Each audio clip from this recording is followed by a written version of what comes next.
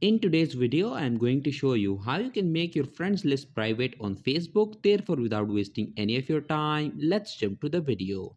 So in order to hide your friends list on your Facebook profile, what you have to do is to open Facebook application. Click on your profiles icon at the top right corner. Click on the search option and in the search bar type privacy checkup. Click on privacy checkup.